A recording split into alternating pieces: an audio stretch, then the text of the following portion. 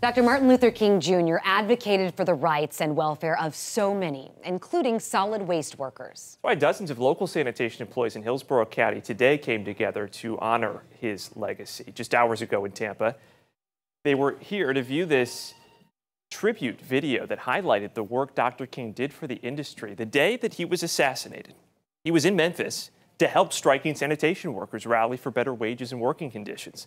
The day before, he delivered his final sermon, "I've Been to the Mountaintop," to a crowd of thousands of sanitation workers.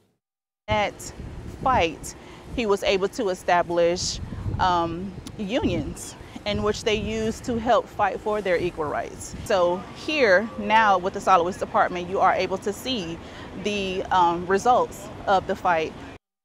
And today you can see here the employees started working on the department's float that will be in the city of Tampa's MLK parade on Monday. And you